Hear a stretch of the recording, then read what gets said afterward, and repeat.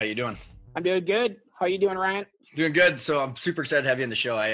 So we've got a good, strong connection between my business partner Brandon and you guys have known each other like pretty much your whole lives. And I know your brother Joe and him have been very, very close. And randomly, like, what was it over the holidays, like a month ago? He's like, by the way, Joe's brother's got a lot of experience in this stuff, and I literally had no idea that you were involved in the actual buyout of Joe. So it was just like super natural that I'm like, okay, well, we got to get Matt on the show to hear the story. So here we are. So for the, you've got an interesting career track, Matt, that like kind of led you up to how you were able to buy Allsafe and the structuring that you did. So maybe let's kick it back. Like, how did you decide to become an entrepreneur? Was it accidental? Did you intentionally do it? I know the first venture you guys went on, or that you had, was a super interesting one. Yeah, absolutely. Well, my background is in high tech and corporate finance, and I got kind of the entrepreneurial bug at a young age, really being interested and excited about technology. And, I thought early on in my career that I wanted to be a technologist and somebody who was going to program computers and work with software and things like that. And I found out really quick that I had an aptitude for finance, and I really liked dealing with people and working with people directly in a way that, maybe a technical career wasn't going to kind of suffice. So I was working at 3M. This was back, in the early 90s. And I was working on some exciting technology there, and it got me thinking that there might be an opportunity for me to get out and start my own business. And that's when I founded Kovex Corporation. I ended up getting a couple of patents there. The business was in the semiconductor inspection industry. So we were doing data analytics and surface analysis for various components that went into computers at the time. So that's when I got my first taste of starting a business, running a business. And you raised money for that too, didn't you? That's right. Yeah, absolutely. We raised about $3 million, I want to say. And that was all from private angel financing at the time. I was lucky to have some really good mentors and was able to put together a board of directors real early in the process that were helpful in kind of guiding me on how to develop that initial capital raise, and really taught me a lot about, what it means to have a startup in the high tech industry and get it kicked off from a capital structure perspective. So that was quite a process. I was going to say, well, and with what you were doing in the tech space in the early 90s like that, was probably ahead of its time. And like, how do you go from wanting to work on the computer space to raising the money? I mean, like, was it, because sometimes people don't even understand that that's a possibility. Like, what connected the dots to the finance and to the capital raise like that? Well, I think necessity to begin with. The technology that I was working on, it required a pretty substantial investment just to get it off the ground. And in order to do that, I knew I was going to need some capital. So, I started out like a lot of entrepreneurs, scraped, capital together. You get, from your own savings account or from friends and family. And, the story. I mean, you hear it all the time. And, that gets you a business plan and maybe proof of concept. But from there, we needed some real money. And that's where I started thinking about, okay, how do I do this and, keep control of the company or at least, be involved and also get the capital I need to get me the resources that I need in order to really, build on my vision. So necessity was the driver there. So then what was the lifespan and the outcome of the first company like that? So that business was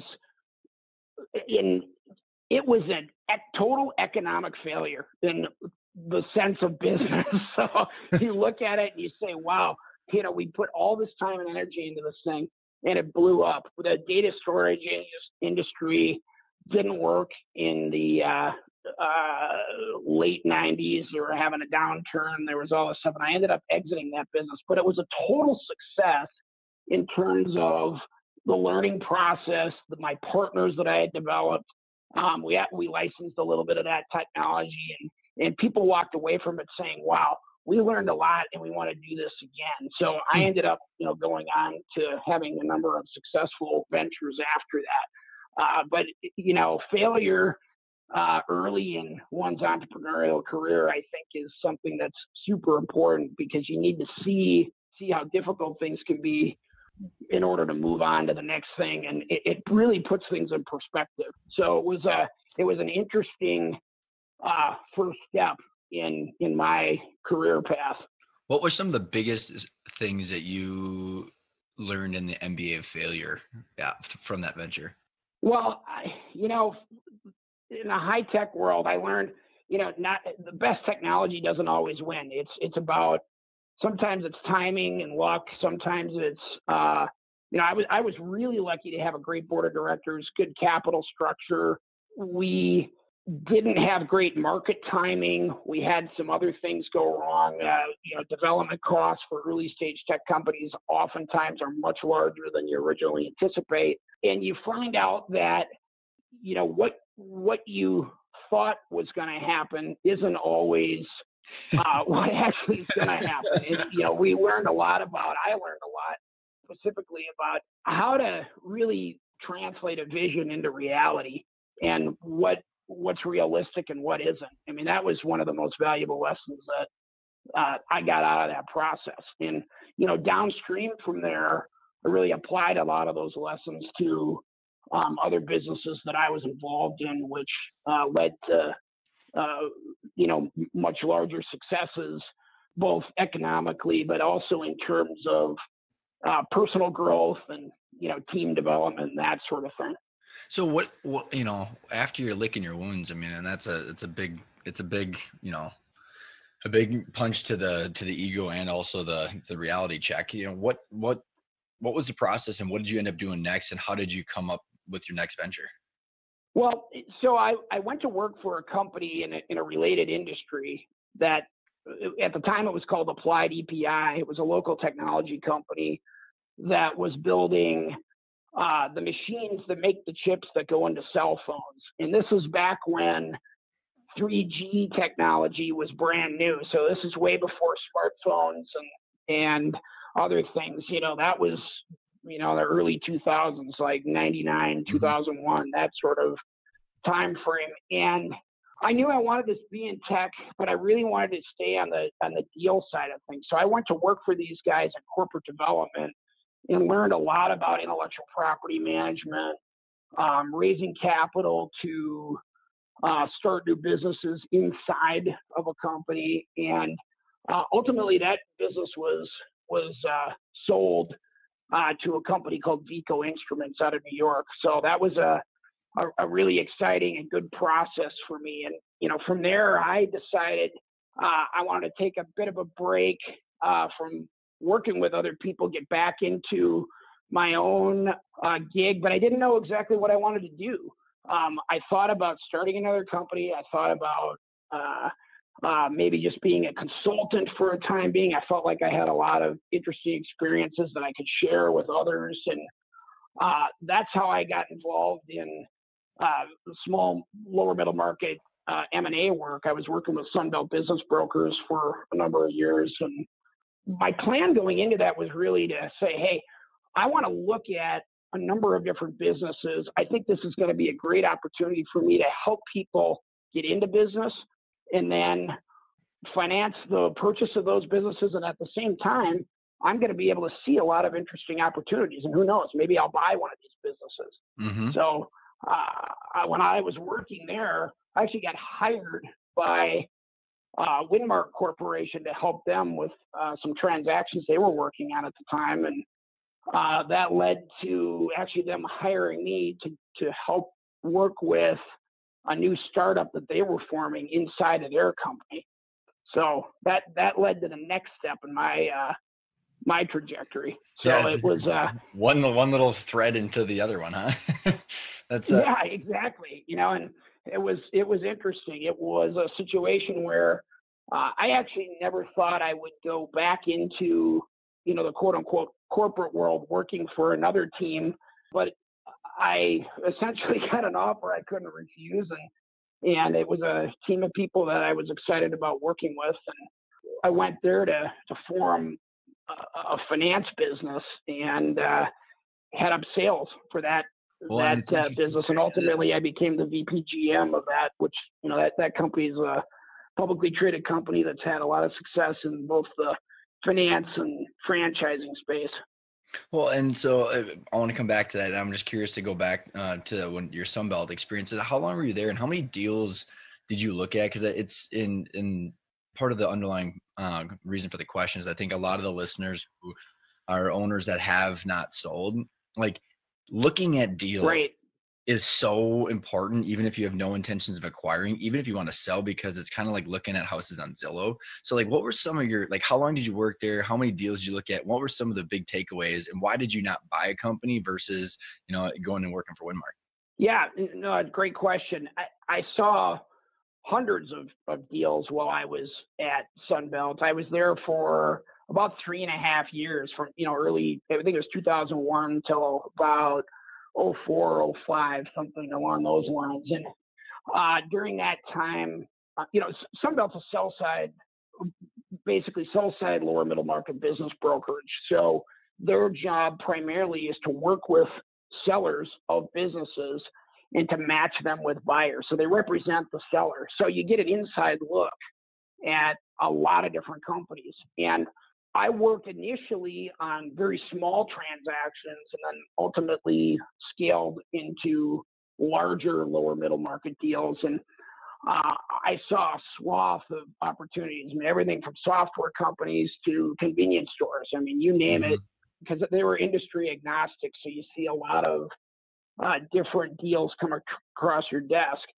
And one of the interesting things that they did there at Sunbelt and the owner of the Midwest region was he started a fund to invest in. He would cherry pick certain deals that would come across the desk. They'd offer it to sellers and say, "Hey, if you wanted us to be involved in your buyout, we would be happy to do that." And I was involved in that for a while, and it got me thinking. There's a lot of great opportunities here, and I was actually in the middle of working on some of those investment projects when Winmark approached me and said, "Hey, we'd really like you to come on board and help us with the startup." So I think I ultimately would have bought a business while being there.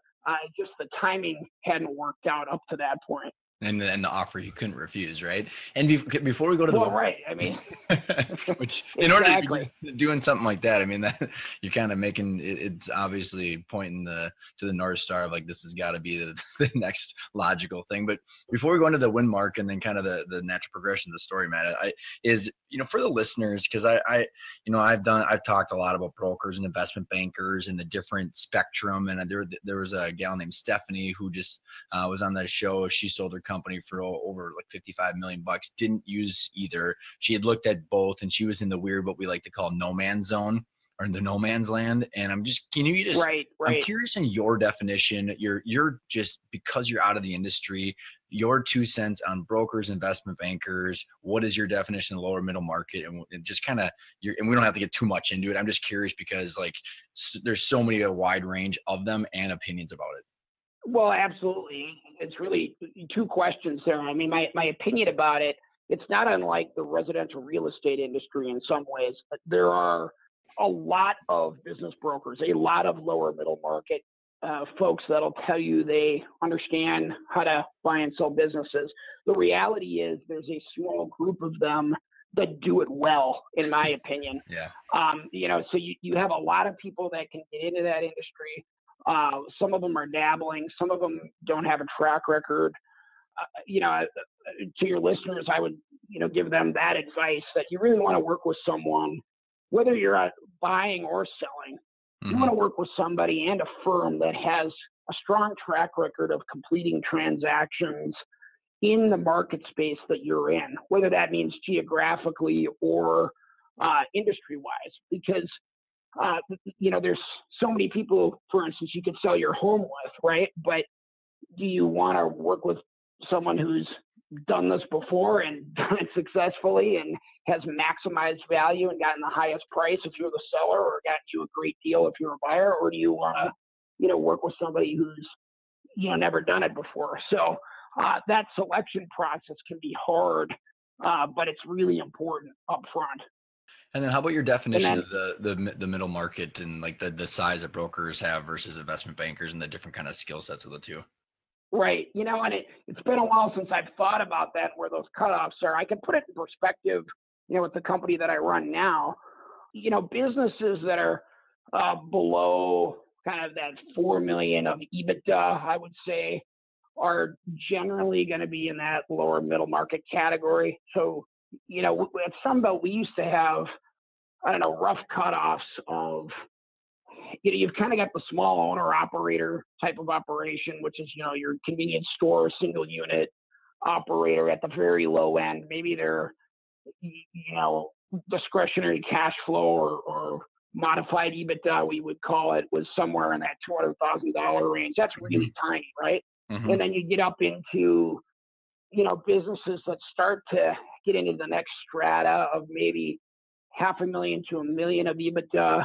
Now you've got a little bit more substantial size business, maybe a layer of supervisors or professional managers that are starting to come together, maybe some systems in place, but not really fully developed yet.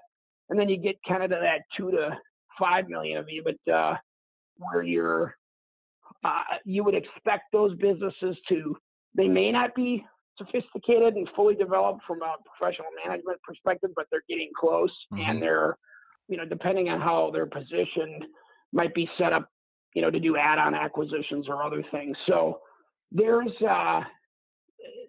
different ways to slice up that market, but that's kind of the spectrum of lower middle market in my mind. Once you get above that, I think you kind of get in mid-market, levels and beyond.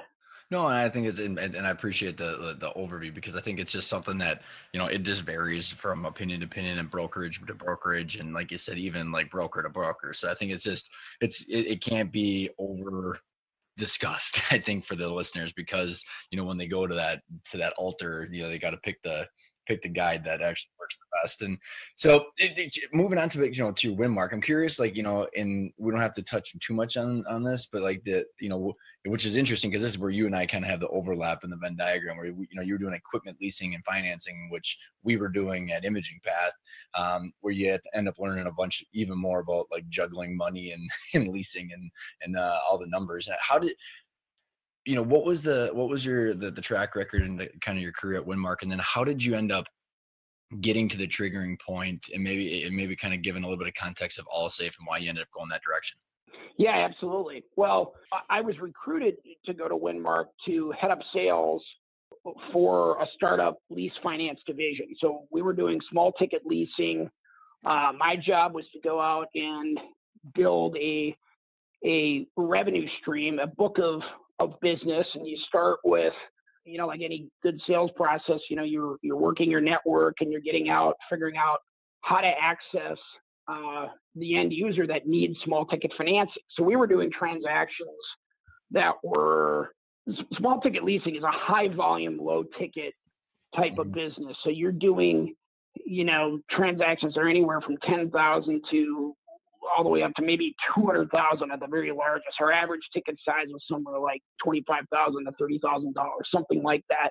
Mm-hmm. And the trick to that business is to build a volume of applicants that come in, typically small business owners, and getting to that market is historically been a challenge. American Express has tried to do it. GE Capital's tried to do it.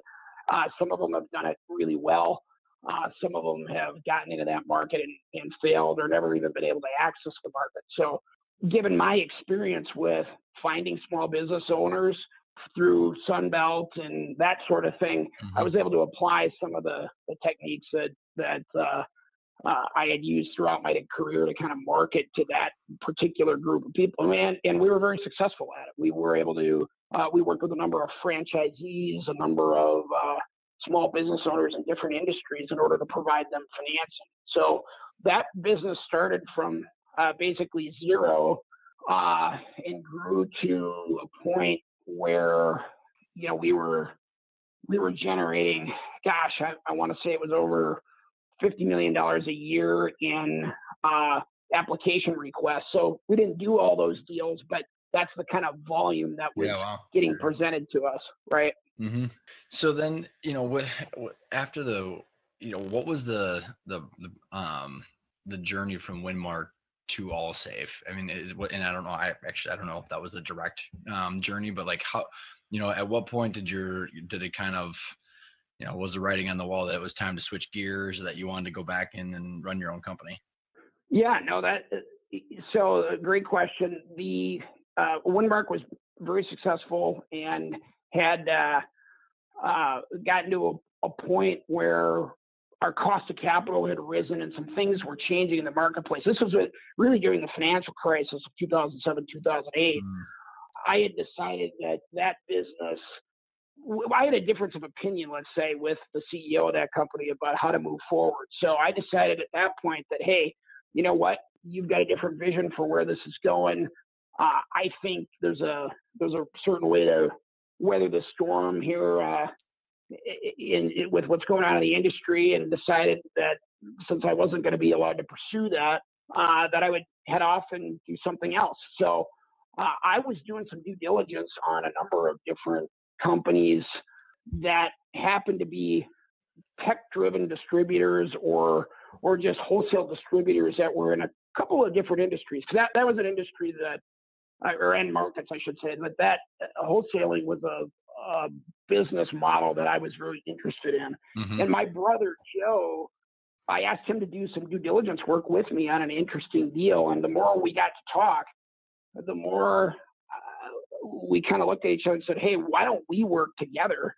And we struck a deal where I basically proposed to him, look, I'll come on board and work with you. We'll grow this business together with the understanding that I'm going to buy you out after a period of time. And that's what happened. So I came on board at Allsafe to head up sales and marketing in 2009 and ended up buying a majority stake in the business in 2013.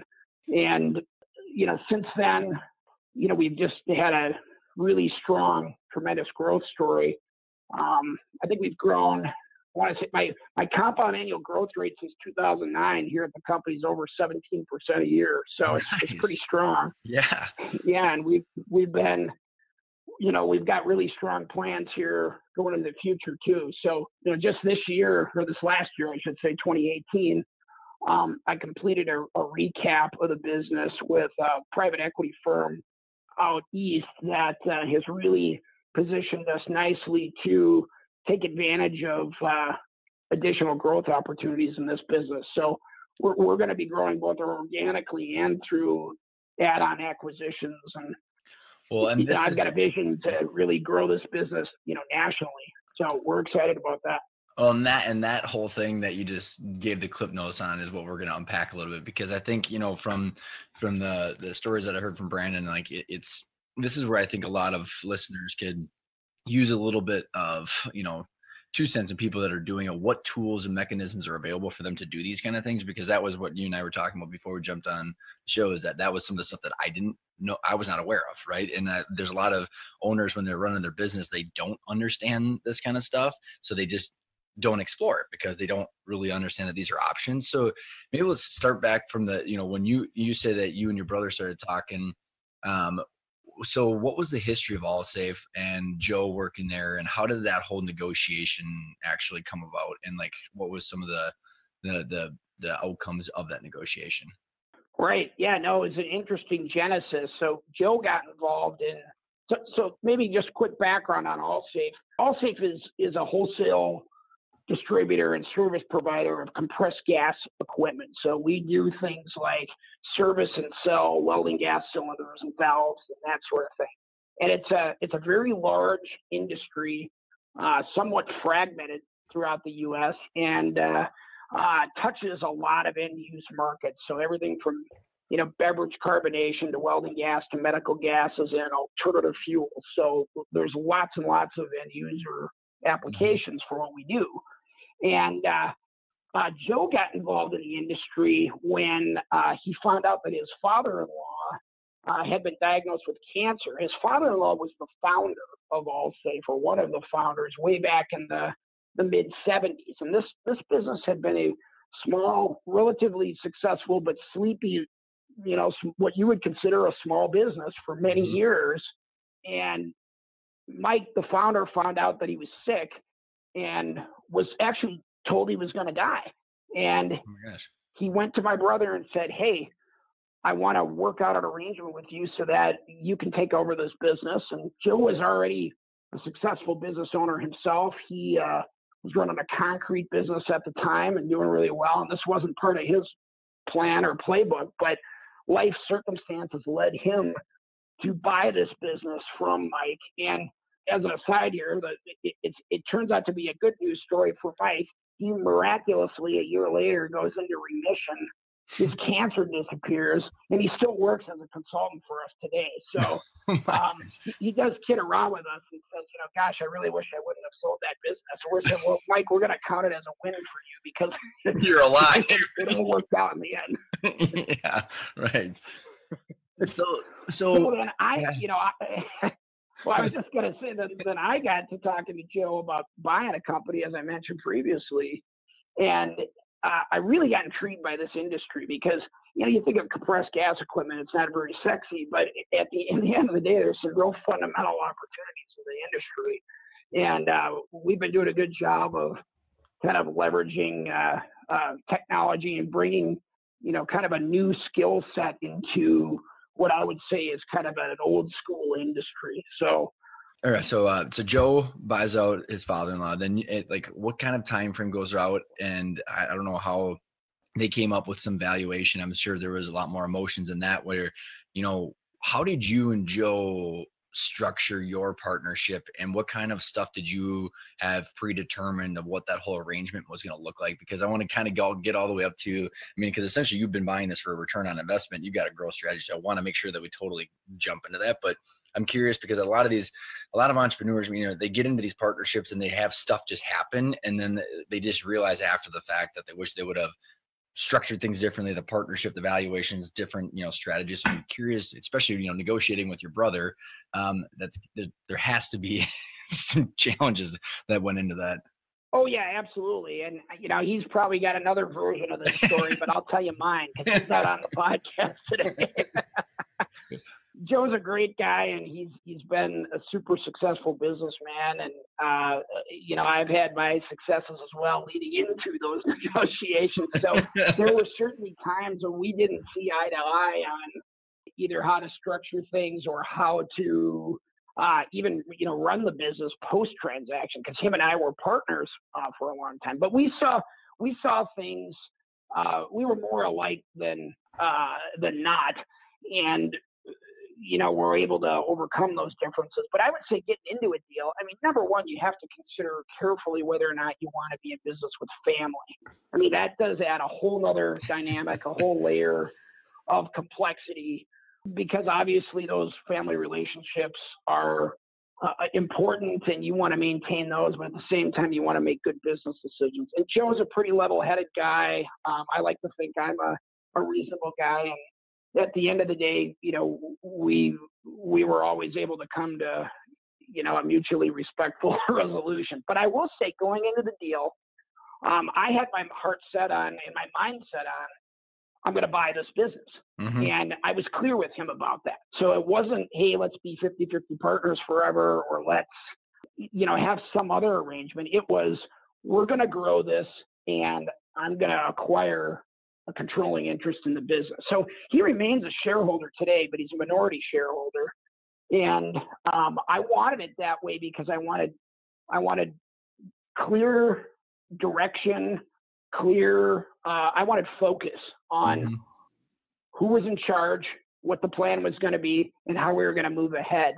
And for us, that worked out really good. So prior to me acquiring the company, but him and I working together, he was in charge. Mm-hmm. And post-transaction, I was in charge. And I wanted that real clear delineation.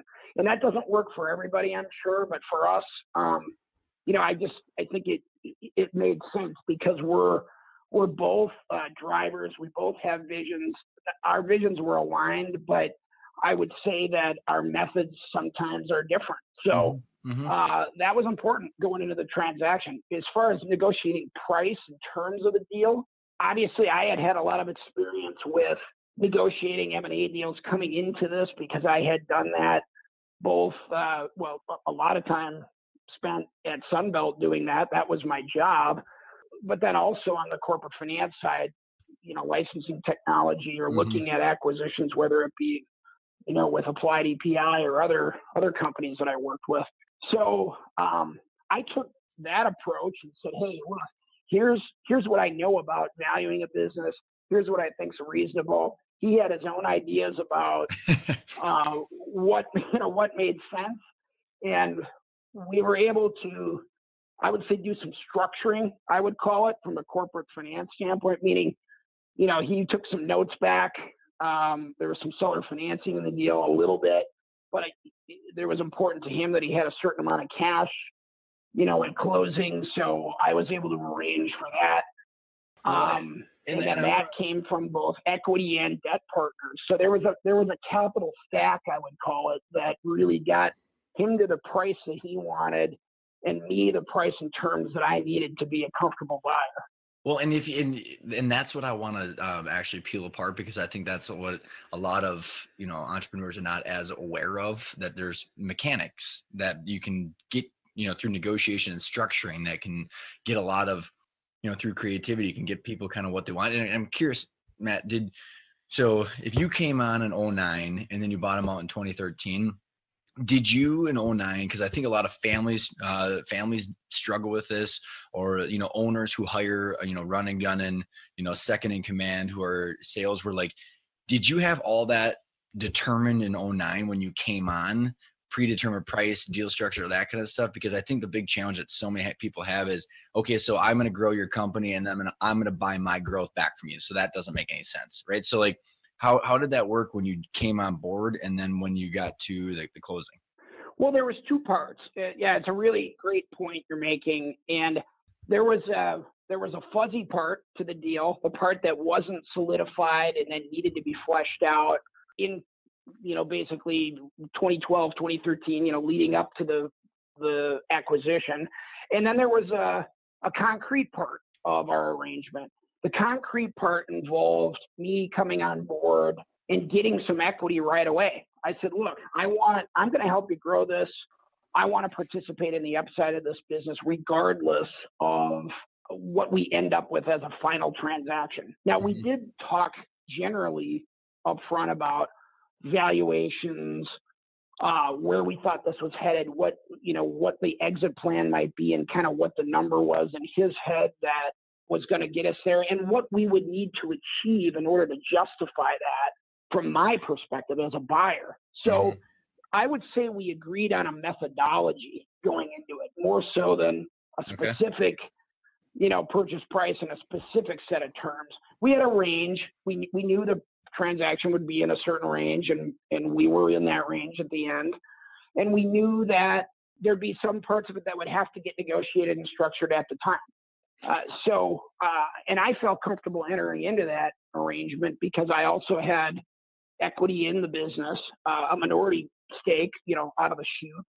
And I had confidence in my own ability to grow it. So, with those two things together, and the third piece is I trust my brother too. I mean, every business relationship, whether it's with family or not, requires a high level of trust. And I think that level of trust is commensurate with the level of risk that people take, right? I mean, I trusted him a lot, so there was maybe a little bit more risk in the deal that I did that I maybe wouldn't have done.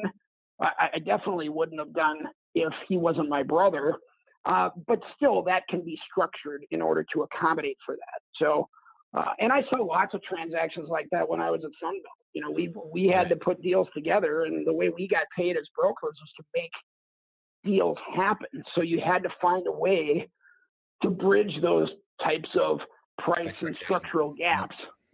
Well, and I want to get into that because then how you structured it too and how you get the creative things you guys did. But I also think that, there's a lot of trust in relationships, but then if there's very unclear expectations and the details are fuzzy, that's when even the closest relationships will have a nuclear bomb go off because they don't know what they don't know. So then people just go back to, self-survival mode, which is what I see happen every day with families and other partnerships. But so like, did you have to put any capital into the business right away so that's the first part of the question. The second part is when you said that you were comfortable with what you got with the methodology that you guys are going to be doing for growth, was there certain things you guys discussed about capital that was going to be, used to invest in the business to, for you to want to buy a business, there's got to be certain things that you wanted to be done. So like, what was the kind of the strategy there? Yeah, right. Well, as far as the initial structure getting into it, I was coming away from a pretty successful situation previous to Allsafe. So I took a pay cut, on my salary, my base compensation in order to get into the business. And Joe recognized that. And that was kind of a trade-off, between me bringing my skill set and my business development background into the business. He saw value in that and was willing to give essentially some equity to me for doing that. And I took it, I took that pay cut in order to help finance that essentially. So, because I believed in my ability to grow the business, I knew that equity was going to be valuable downstream. And I also knew there'd be more current earning potentials as we grew the business. So that was kind of the initial, mindset between the two of us is, hey, I'm going to risk some things here. He's going to risk some things. We're going to come to an arrangement, a financial and equity arrangement that makes sense for both of us. And I think that, ended up paying off. The deal wasn't perfect. Not everything worked out exactly the way we had originally anticipated, but, I think there was a substantial economic upside in it for both of us. And we're continuing to realize that today. I'm awesome. currently still the CEO of that business. So then how, because I want to, when you talk about the capital stack and like how that all works, maybe if you can give the mechanics of how you guys did that, because I think it's super interesting. And then because you have how you bought out Joe, right? And then, because then you also recapped it with another PE firm. So I'm just like, give maybe as much detail as you want on how you went through that to bridge the gap of what Joe wanted up front, how I think it was mezzanine financing that you found or whatever it was. Like, I'm curious, and like, what was the actual mechanics of what the deal structures that you put together? Yeah, absolutely. Well, the initial structure, meaning in 2013 when I acquired the business, was a capital stack that included, I had brought in a small minority equity partner, meaning they accounted for about 10% of the total purchase price. So they put in a small amount of equity. These were folks that I had business experience with previously. I had rolled my equity. So I got equity when I came into the business. I had earned that. It was valuable. Rather than cashing out, I left it in the company. So between the money that I left in and the small equity investment that I brought in, that was kind of the equity base. So if you're thinking of it as a layered cake or that capital stack, that equity, is your foundation. And that's where I started. And then from there, we layered on some senior debt and some mezzanine debt and then seller debt in this particular case. So and Joe left some equity in too, right? That's true. Yes. Yep. Yeah. He didn't completely exit the business. So that's a really good point. Joe left equity in there as well in a meaningful amount. And can you explain for the listeners maybe each of those different layers and what they mean in terms of the deal structure? Because I've had people on the podcast that represent different layers of it, but I think coming from like the whole cake, like you're describing it, and what the purpose was in the deal structure would be awesome. Yeah, and, I will say too, for our size and at the time, anyways, this was an unusually complex capital stack or financial structure. So now that's mainly a function of the fact that I was very comfortable with more complex financial structures coming into it because I'd had a lot of experience with that in the past. So I'm not necessarily advocating complexity. It just happened to work in our case. And there's a lot of different tools in the toolkit to get these kinds of deals done. And I think that's the takeaway. So whether it's, and I can walk you through that step, but whether it's senior debt, mezzanine debt, we also had a warrant in our deal with a put option, which is highly unusual for a lower middle market transaction, but it worked to bridge a gap because there was he wanted a premium on the price. In my view, he would argue that it wasn't a premium, but the point being is there was a value gap, right? Yeah, right. This is where there are some differences. Well, so that's the real world. How do you bridge that? Right. Well, and so go for it. Go ahead. No, I was just gonna say go. I think it's awesome, Matt. And like, I know you it might be like kind of drinking water for you, but I think like the stuff that you just described that you're gonna dive into is, I mean, it is stuff that's happening, at the top level of investment banking, right? I mean, it's getting deals done through crazy different tools, but most people, like, honestly, Matt, it's like there's an SBA loan, great, or there's cash, or there's an earnout, right? I mean, they're and even those are, people slowly understanding that, and then there's PE recaps, and so there's this building block of knowledge that people are getting, and I think showing what's possible, and then also explaining what pressures came after that, I think is important. But I absolutely dive into them because I think it's even though it might be unusual, I think it's interesting giving an explanation of the different tools and why you used them. Yeah, absolutely, and I'm happy to share that. And you're right, that if there's a takeaway from the complexity, it's that there are various flavors, out there of financing that are available to people at different stages. It depends on the size of the deal. At the time, this was, in the millions, double digits, sort of size wise. So it made sense to have a little bit of additional complexity. And, I was able to bring some of those tools to bear. So when you think about the different pieces, the equity part of the deal, generally comes in two flavors. There's common equity and there's preferred equity. We kept everything fairly simple at that equity layer. It was all common equity. So everybody who was a shareholder in the transaction had the same rights. And that, whether it came to voting rights or economic distributions downstream, that sort of thing. So it was plain vanilla equity to begin with. Mm-hmm. You can make that more complex, and that's probably a whole nother conversation, but there are things you can do at that level. But then I started to look at different types of debt that I could use. And debt works well in certain circumstances. Allsafe is a strong business with repeatable cash flows. We have recurring revenue sources, a relatively high margin. So you can support relatively high debt loads compared to other types of businesses that maybe your cash flow is really lumpy. If you're a capital equipment manufacturer or something like that, and you sell 2 pieces of equipment a year, you might make a lot of money, but you might not have a flow type of business, and that doesn't work as well with large amounts of debt. So in this case, it made sense to layer some debt on the deal, and an appropriate amount of debt. People will say it's anywhere from 3 to 5 turns of debt, or 3 to 5 times your free cash flow is an amount of debt that you can put in a business of this size. And it depends on other aspects of the structure, but that's a general guideline. And so when you think about that debt piece, now you want the lowest cost of debt, of course, which is going to be senior debt.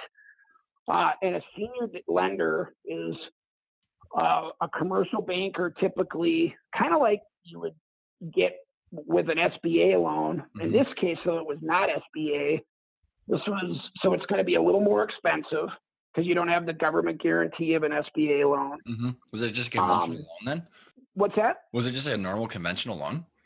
It was a revolving credit line along with a term note. So yeah, it was basically conventional amortized debt on a commercial level debt. So in that case, you're talking about now that there's no personal guarantees involved and no government guarantees involved. So you're going to pay a higher interest rate for that because from the bank's perspective, it's riskier than a fully secured loan. But we were able to get that type of financing because our business cash flowed really strong. And there's only certain lenders that are willing to do cash flow deals like that. So it's important to think, talk to your lenders, the various lenders that are out there, and understand what type of banker you're working with, because they're not all the same.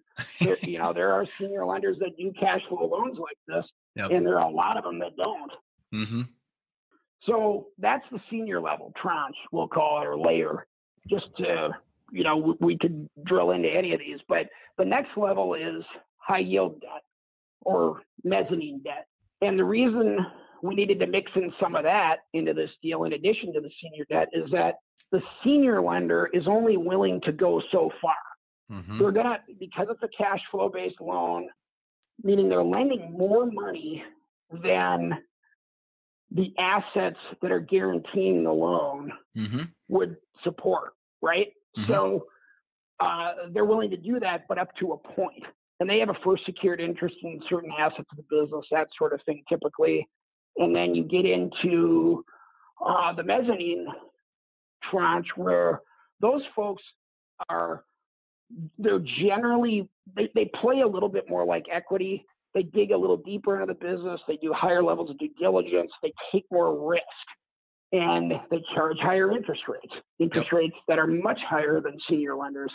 But it's not as expensive as giving up equity in the long run. So it's another layer to that cake, right? And then, these are kind of in reverse order of risk, of subordination, meaning the senior debt holder has the least amount of risk. If there's something goes wrong with the business, the senior debt holder is going to get their money back before everybody. Okay. The next in line is your subordinated debt holders. And then the next in line is any seller financing, because that's typically subordinated to the mezz. And then the next in line after that is your equity partners. So either, preferred equity would be first, and then common equity is at the very bottom. So usually the entrepreneur is at that common equity layer or level. So you got to believe in your capital stack. You got to you got to make sure everybody else gets paid. Otherwise, you're not going to see your return. You think you own your business, right? That's right. So I'm curious, man, like, aligning all these stars, which is is interesting. Did you have any pushback from, and because even going down to the seller financing that Joe or anybody else did, you can, write some crazy contracts and the terms and conditions. So you have a lot of cooks in the kitchen that, need you to succeed. Did you have, but they also have to agree that there's that many cooks in the kitchen. Did you have any issues with the senior debtors, the commercial banks, knowing that you were putting mezz financing, seller financing on top of this? You have these things called intercreditor arrangements or agreements. And the intercreditors are really the written agreements. They're legal contracts between these various lenders.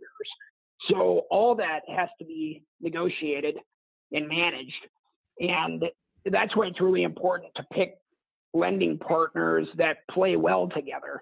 Typically, a senior lender can refer you to mezzanine lenders or vice versa that they've done deals with before. So from a process perspective, that can make things a lot easier. In our case, we actually got introduced to our mezzanine lender before we met our senior lender. And the mezzanine lender said, hey, have you thought about working with these guys for your senior debt? Because they understand mezzanine, they work really well together. We know them, we've done deals.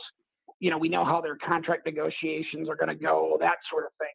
And that can be very helpful. So if you can key in on one or the other, they can usually refer you into the other layers of the capital stack. And then, of course, I had to negotiate with the seller, in this case, my brother, to, make that work, right? Because he was going to be at the bottom of that stack and taking the most risk from a debt perspective. Now, for him, though, there was a balancing act.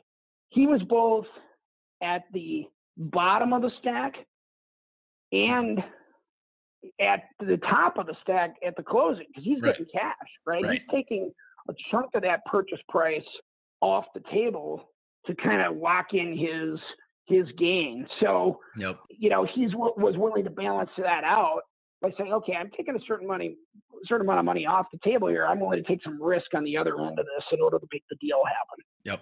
Yep. And so, which, you know, like based on all the other interviews I've done, it's like, it's just, you got your, you kind of hit your target nut to crack when you do that. And then the rest is, you know, it's like you said, you're getting paid for the risk. And so Matt, for you, it's like, okay, so I'm just getting flashbacks of my old capital structure and the challenges of making sure you're, you know, paying all these people. What was your mentality in your, you know, where was your head at? It's like, okay, like, yeah, I don't know how much, you know, razor thin margins you had to make sure that you were paying all these people and having capital to invest in the business to grow. So what was your strategy to pay these people off and then continue to grow? And what was your comfort level? Yeah, no, it's a great question. And out of the gate, I would say, I mean, the strategy was there was still enough cash flow left over to reinvest in the business year one so that we could continue to grow, because my goal going into it was growth mode. You know, I am a growth entrepreneur. My mindset, my skill set is designed toward and directioned at business development and, you know, getting new customers, gaining market share, building the business. And that was always the mindset going into it. And not every entrepreneur is that way. Some people are looking for more of a lifestyle business, or they're looking for, you know, some other arrangement. But that wasn't my view going into this. You know, I'm a growth CEO. And knowing that about myself and about the prospects of the business, I had to design the capital structure to allow for enough dry powder to grow the company. Now, even the best laid plans, you know, can sometimes go awry. And I'll tell you that first 18 months out of the gate, we ended up, one of our key product lines ended up having some problems. We were not generating quite as much cash flow as we had projected. So everybody was getting paid, and that wasn't a problem. But there wasn't as much growth capital as I had originally thought there would be in the business. So we had to slog through that to rebuild parts of the business to generate that additional cash flow to then reinvest back into the business. And then subsequently, just this last fall here in September 2018, I ended up recapitalizing the business again to provide even more growth capital for the company. So I brought in equity partners to take out some of that debt, which had now been paid down partially and so on and so forth. So there was a different calculus that went into that transaction. And I have a lot of dry powder now in order to both grow organically and through acquisition. So, and we grew along the way. So this has been a successful growth story under different capital structures, but always with an eye toward making sure there was some cushion, because you have to have cushion, particularly if you're going to layer in debt into a deal. And arguably at one point or another, we were a little bit over levered. So you feel uncomfortable when that is happening. I mean, you and I have talked about that, right? Yeah. Uncomfortable is a good adjective, I think. Slightly depressed, you know, having a couple cocktails. Right, exactly. Yeah. You'd like to avoid that.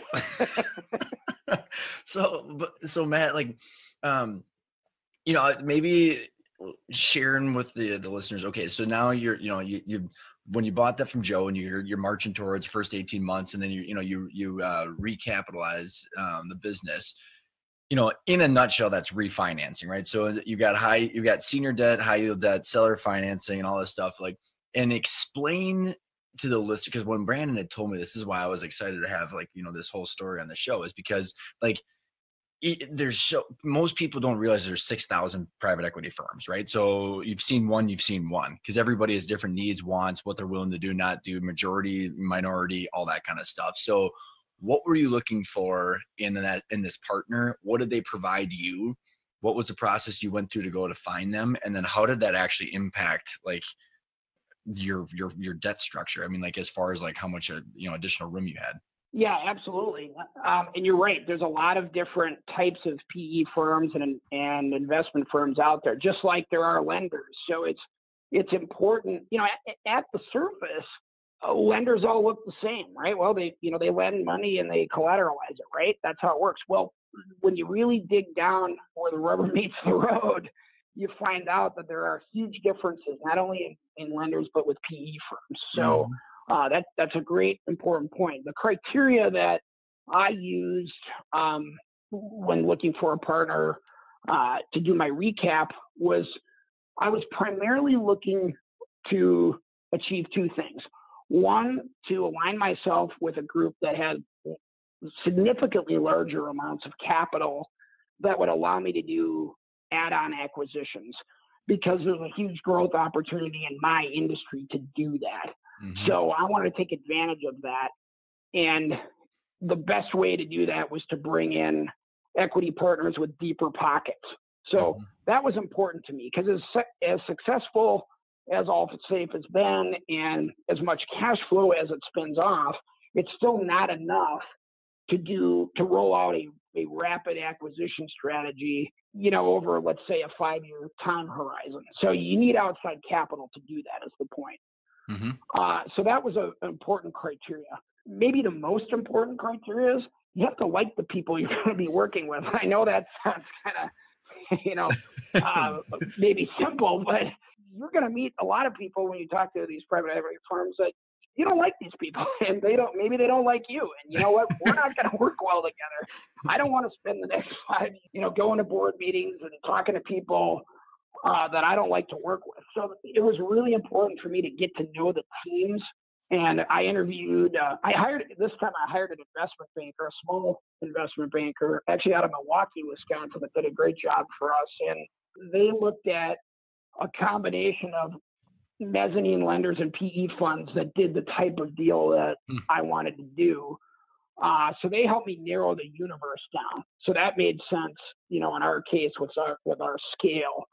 And of course, you pay them a fee to do that, and that was well worth it. I'm a big believer in using intermediaries when they're good and they know what they're doing, and you've got a targeted vision and a set of criteria. Go ahead. Well, I was gonna say, and one of the things maybe you're gonna just say it, but was it majority stake or minority stake that the PE firm bought? Well, in this case, it's interesting. It's a layered cake of equity. So it's kind of a shared control deal. So there's a whole nother discussion about the layer of complexity there. But early on, it's a preferred equity deal. So the economic returns are weighted toward the PE firm that came into the deal. They're going to get a certain preferred return before the common equity holders get theirs. But when it comes to managing the company and operations and things like that, I retain control in that sense. So it's a bit more complicated than just majority or minority. But that's another way you can structure deals in order to get everybody what they need, right? So in this case, I found a partner that met some of the criteria I've already mentioned, but they're also put enough capital in initially in order to basically take out an additional chunk of debt, beyond what we had already paid down, in order to free up current cash flow. So I not only have current cash flow that I can reinvest now, but I also have a partner with deep pockets that can help us do add-on acquisitions. So then did it actually free up? Did you actually refinance everything? So, or do you still have like the same annual payment, like debt service payments? The debt service payments changed completely. So we still work with, we actually switched, we still have a senior lender in the deal. There's no more mezzanine financing. So there's just a senior lender and preferred and common equity. So we simplified the cap structure, which was another one of my goals, because the complexity of the previous, cap structure worked well at the time. But in order to achieve what I want to do now for the next stage of growth, it made sense to simplify things. Mm-hmm. And the payments went down substantially, but that comes at a cost. We had to give up a meaningful chunk of equity to get there. Mm-hmm. Mm-hmm. So, which I think, the moral of that whole story is like, so many people, Matt, don't understand kind of what you've gone through. But it's like trying to build a house with like one tool belt instead of an entire enclosed trailer like you need. And and I just, right. people don't know what all the tools are that are available to them. And so with the eye on the future, Matt, like what are the big things that you're accomplishing? If you got any like secrets to the, with the growth entrepreneur that you are, that you're trying to accomplish, things that are working well, what's the strategy for the pedal to the metal? Right. Well, we're having just completed this recap. We finished up, 2018 really strong, and we're positioned really well now to both grow organically and through acquisition. And really, the vision for Allsafe is to bring it from, we're primarily a regional player now from the services perspective that we provide.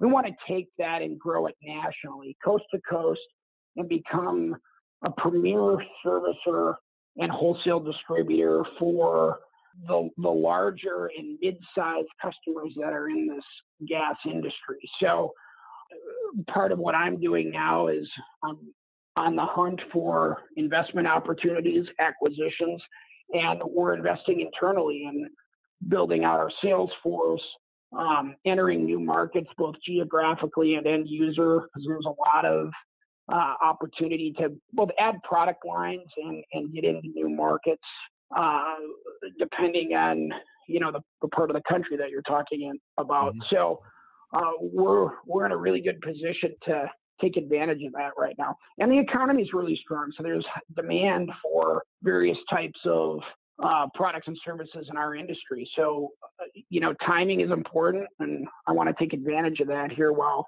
things are going good. As far as kind of words of wisdom on the growth side and being a growth CEO, one of the things I'm always thinking about is how to connect the vision of what I want, the strategy and the long-term vision to day-to-day actions. That's, hard to do. And it's even harder to, I think, communicate that. But I look at, one of my primary roles is coaching people, my team, to help them understand how their day-to-day actions play a role in that bigger vision. Mm-hmm. And, connecting those dots is just so key to having any organization, be successful in the long run. We all get up in the morning and, we have our routine and we do what we do. And it's important to have those big goals, those long-term visions, and to know that, hey, what I'm doing right now is leading towards that.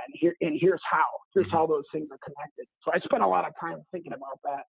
It's important, man, because like it makes it all worth it, right? There's context to why you're doing what you're doing, and makes things fun. It's like super important. Yeah, absolutely. Oh, it's a lot more fun if you are focused on getting somewhere. It gives you positive direction. That's right. That's right. You can take the punches during the day because there's a reason for them. It's worth it. It's worth it. Exactly.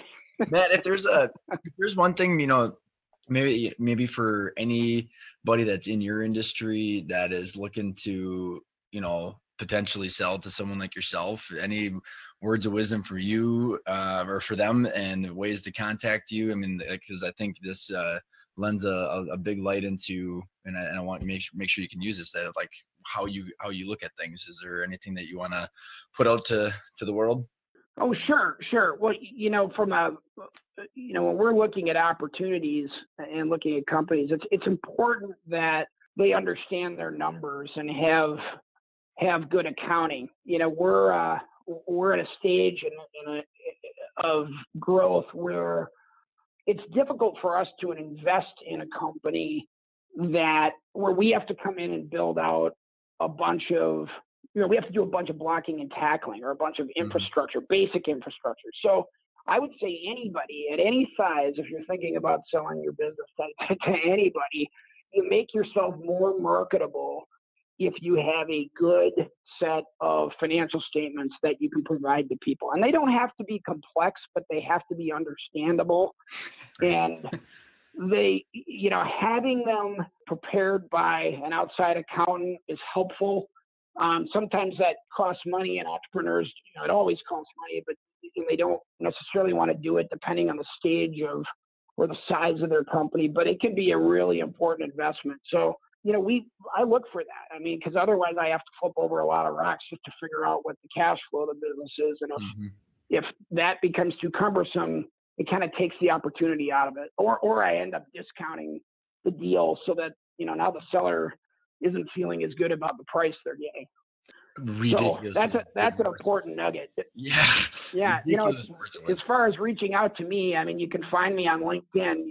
My profile is M Boettner, Boettner, and there's ways to contact me there.